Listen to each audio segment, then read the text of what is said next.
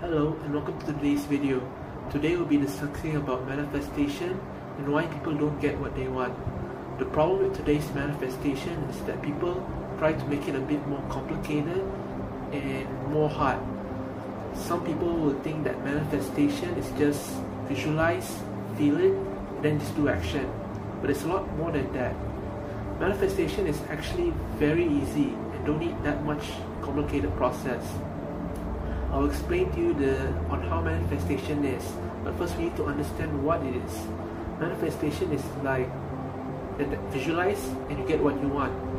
But the thing is, everything is energy. Nothing can be created or destroyed. So whatever you think about, it already exists because it's energy and everything is energy. So therefore, it's already there. So all you need to do is just be aware of it and just accept it. Believe it's real. That's it. That's what manifestation is. You don't need to do all this complicated process or anything else. If it's work for you, then it's good. But it's just basic and simple. What I would do is I would go to my room, just close my eyes, visualize what I want, and just relax.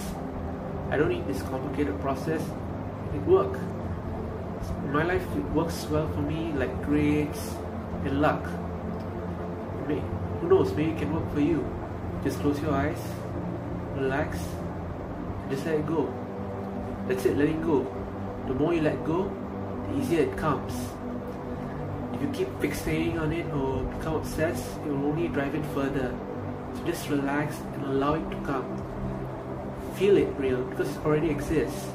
The moment you accept that it's already there, it will come to you naturally. That's what I believe, that manifestation will come. Hopefully this tip will help you on how to manifest. Thank you for watching this video. I hope I'll see you all next time.